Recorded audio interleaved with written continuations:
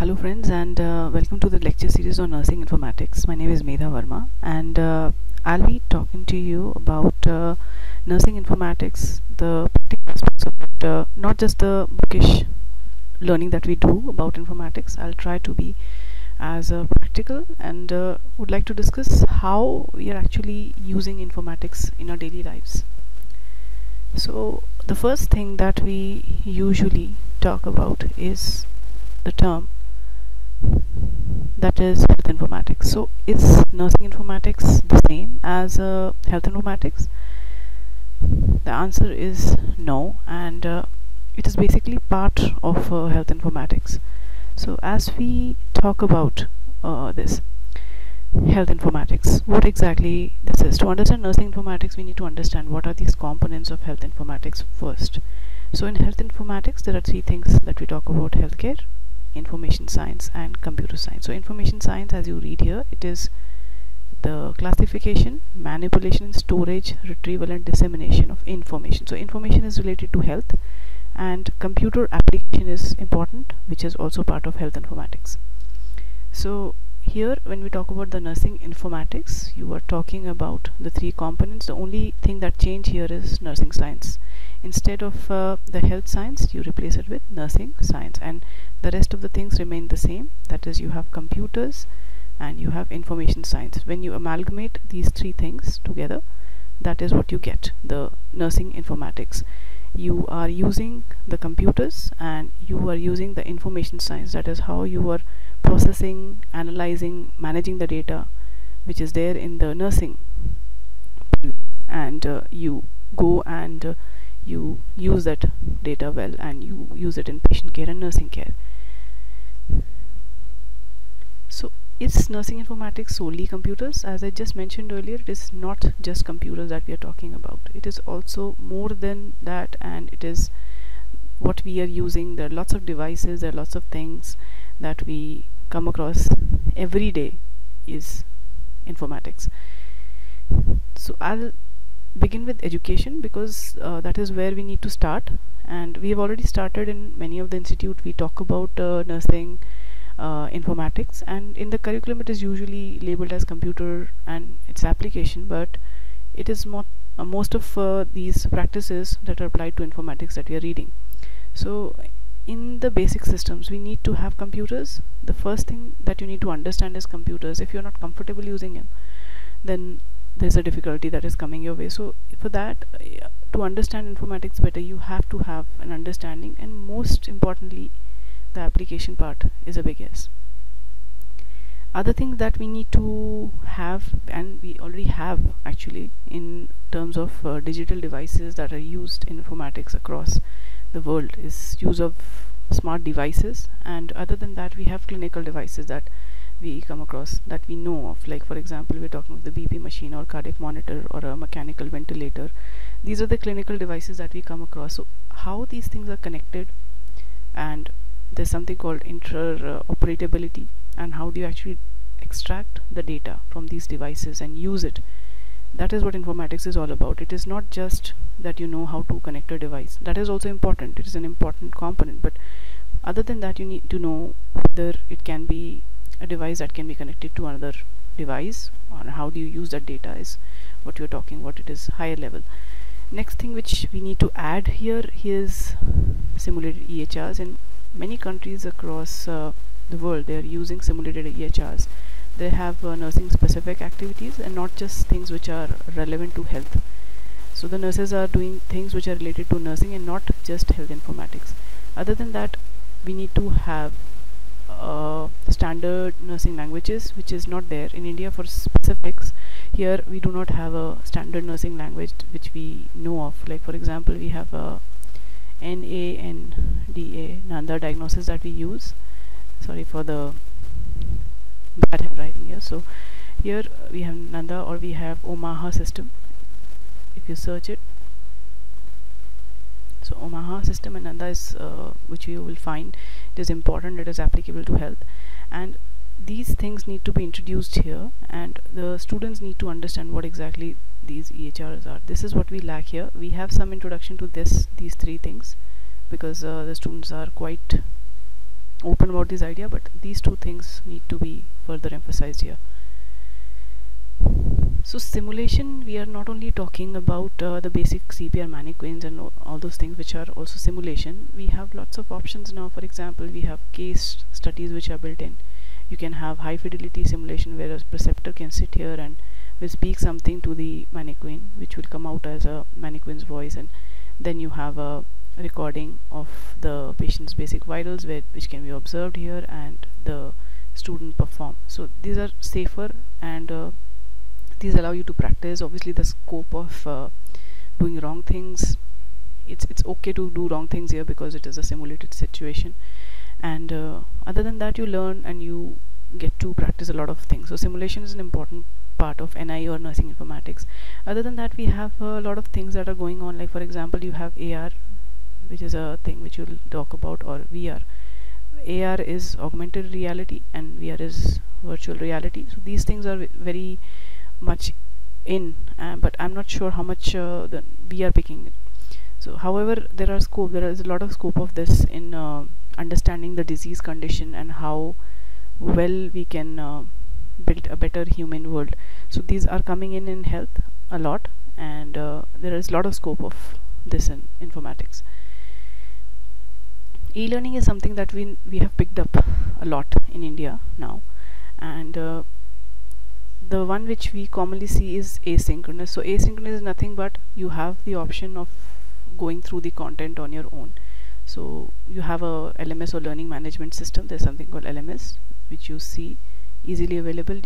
What you will find is Moodle, MODDLE, Moodle. So this is a common freeware which you can use, and then you can build in lectures, you can have videos, PPTs through online platform, you can have your pre-quiz and post-quiz.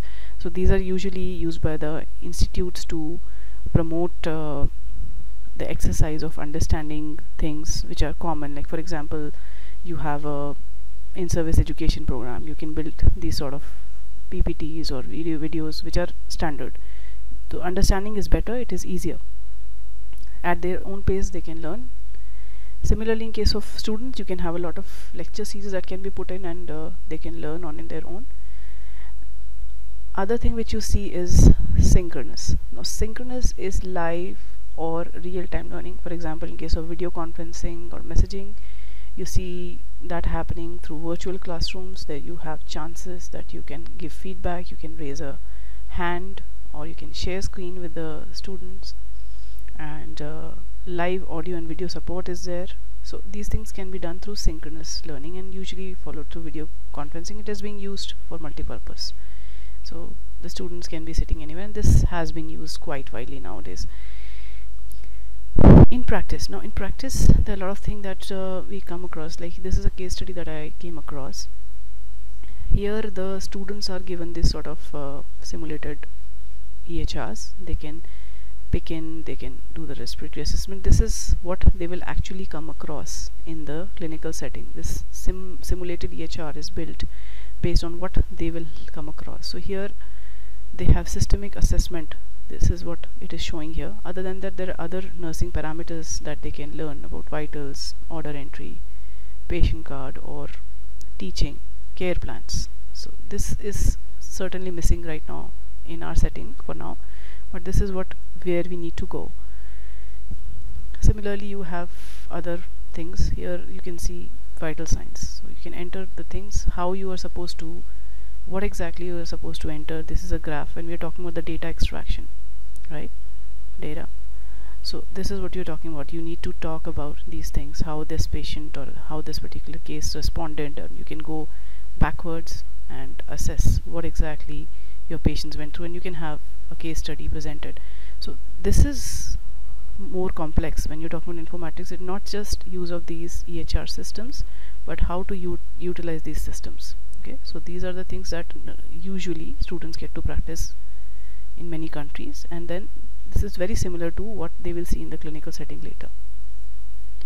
Here I've also given an example of another electronic nursing documentation. Here you can enter patient medications, this is very common. You see here in nursing setting in India, you have a lot of options, like you can add medications, you can have patient allergy written, all these things documented, and medication status. You can order medication. This is more of a pharma system but applied to nursing. So when we were talking about the interoperability in devices, this you usually see. Now what happens is you have these things monitored in your clinical setting. It is ECG, whether it is BP, it is oximeter, and it goes directly into the system, what we usually call the HIS, or healthcare information system. The main idea behind this interoperability is to understand how the system is monitoring. We can go back and check things on organizational level, but right now we are talking about interoperability in terms of beyond, that is between the organizations. So that is what we are talking about. So that those systems are in place now and are being implemented across. So that is how this whole information goes into the system, and you can observe later what is happening. That is what we were talking about. Other important aspects that we have already in place in many states in India is telenursing. There are a lot of organizations which are working towards it. There's a scope which it's numerous basically. So whether you use it for consultation or for triaging or using for patient monitoring in case of EICU, which is one of the things which came in action. And then you have specialty based care, like for example recently I came across a organization where they're using it for mental health issues. They are utilizing it for, and then there are cardiac, and to name a few, like for example telemetry used for cardiac, that has been there for a lot of for a long time. So that, and then home health, so you can do a video conference, and telenursing can be used. There can be things written down, how you will interact with this patient and what are the steps you will take depending upon what specialty you are dealing with. Like for example triaging, it will help you to decide whether this patient needs to be sent to which area, what is the emergency. But when you're talking about specialty based care, if a patient is coming with a cardiac emergency, then in this case you will have to ask that these are the symptoms, okay, now you go to this particular step. So those need to be defined, and it has a lot of scope of practice, but we need to be very careful about how we are using this. So these are some of the potential technological uses in case of telenursing that can be used and are being used, like for example telephones and PDAs. It is even utilized by the ASHAs, Anganwadis, and internet or use of computer information system where you get regular feedbacks or video or audio conferences, even telerobots, which is being researched now, how we use it. Administration. Now administration is something which adopted in informatics quite well, I think I'll say. So this is a simple example which many of the places are using now, that you use a nurse shift scheduling software. You can have lots of options like editing it, or maybe swapping or giveaway, or you have a shift which you want to delete, or you can interact with colleagues, and you have a whole calendar so you never forget, and you can interact with your superiors or juniors. Then there are scorecards or dashboards. So these are basically quality used commonly for quality indicators. So here, as you see, how many patients had allergy, ID bans, and drug omission or prescribing. So this could be a simple Excel sheet, just need some basic formulation, or it could be an elaborate programs for the dashboard.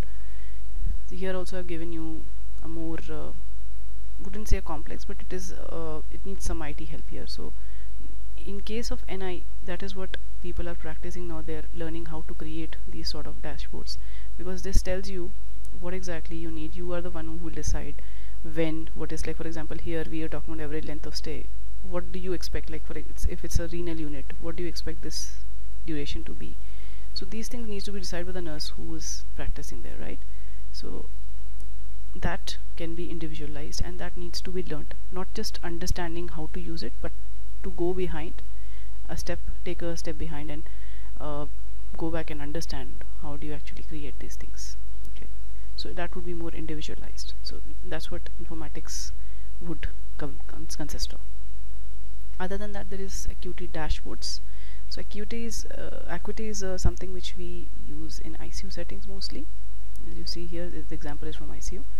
What happens is there are certain parameters based on which these are designed, and you will decide whether the patient needs more care. Like for example, here I assume that this is a more serious patient and this is a slightly stable patient, so here this could be clubbed with this patient, and one nurse can take care of it, but in this case probably the ratio would need to be 1:1.